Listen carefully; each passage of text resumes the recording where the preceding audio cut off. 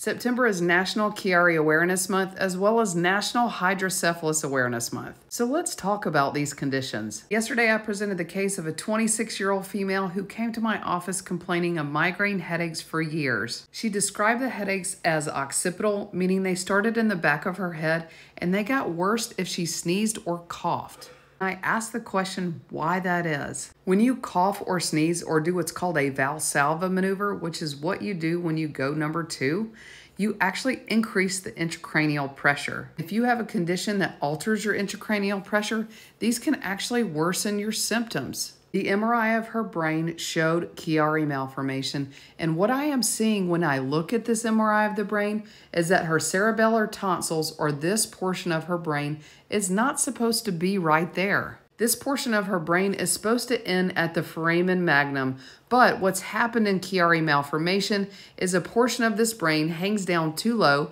and obstructs the flow of fluid. Our brain makes spinal fluid and it naturally circulates in the brain and down through the spinal cord. So if there's any condition that obstructs this flow of fluid or even alters the production of fluid, you can get increased intracranial pressure. It's also called hydrocephalus. You can see in a normal cerebellum, the fluid will bathe around the cerebellum and down through the spinal cord in what's called the central canal. Her MRI of her cervical spine, you can see because these tonsils hang down, the fluid flow is altered and there's increased fluid that actually goes through the spinal cord itself and causes what's called a cervical syrinx. As I mentioned before, the fluid should actually flow behind the cerebellum and not be obstructed. The cerebellum is a portion of our brain that controls balance, and in some patients you can actually be born with too much cerebellar tissue that hangs down too low, and it can obstruct the flow of fluid. That can cause migraines and the symptoms that I mentioned in her presentation. But you're telling me it's congenital and she's 26 and she's just now figuring out she has this problem? Yeah, that's exactly what I'm saying, because in a lot of cases of Chiari 1 malformation,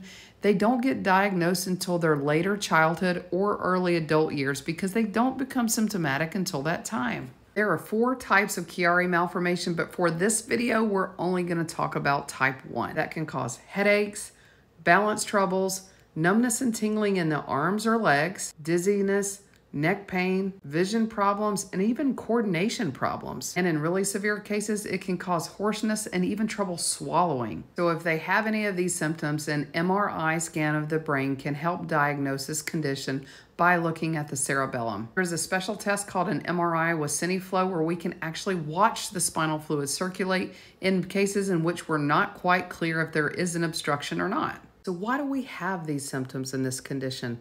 The symptoms of the headaches are obviously from the increased intracranial pressure because of the blockage of fluid.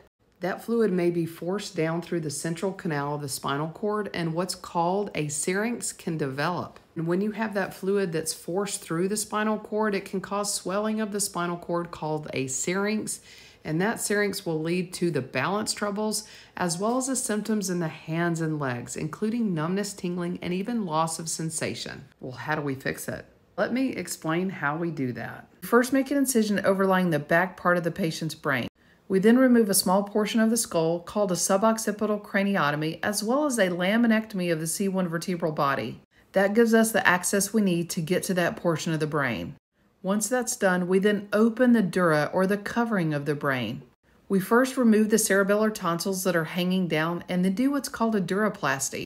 Basically, we sew a graft onto the back part to give it more room for fluid to flow. In our patient's case, once this was diagnosed, she underwent surgery to have the Chiari decompressed, and after she recovered from the surgery, she had complete resolution of her symptoms. You know someone with Chiari malformation or hydrocephalus?